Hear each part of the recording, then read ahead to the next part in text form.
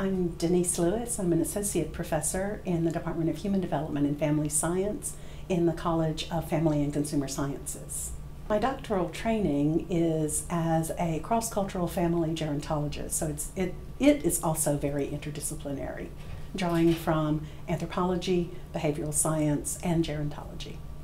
The main focus of my research is on elders' health. In particular, I'm looking at marginalized populations and how elders engage in the household production of health, looking in both directions, how the younger person helps produce health within the household and how the older person helps produce health in the household. Sometimes that health might not be a positive health, but that's the main focus of my research.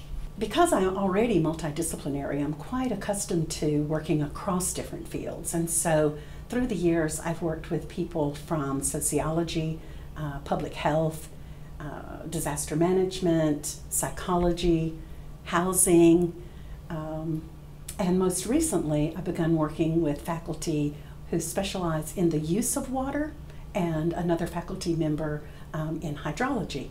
Right now I have a really interesting multidisciplinary mixed methods project where I'm looking at, again, household production of health, but this time within the context of environmental challenges. So I'm working with Cambodian and Laotian refugee families along the Alabama coast to better understand how they maintain their health and well-being during hurricanes or floods or the oil spill, just to take a look at what they need. At the same time, I'm looking at the providers of those services, so everyone from emergency management to FEMA, trying to understand how those things intersect. I think the most exciting thing about my research is my ability to work with all kinds of people.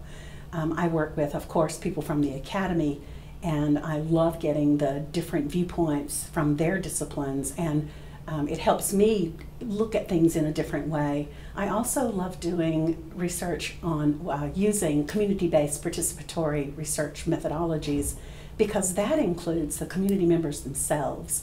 So I work with sort of two sides of experts, the experts from the academy and the experts from the community who are actually living within the issues that we're investigating. I'm really interested in these broader collaborations. I've done research both domestically and internationally, and I find that to be just incredibly rewarding.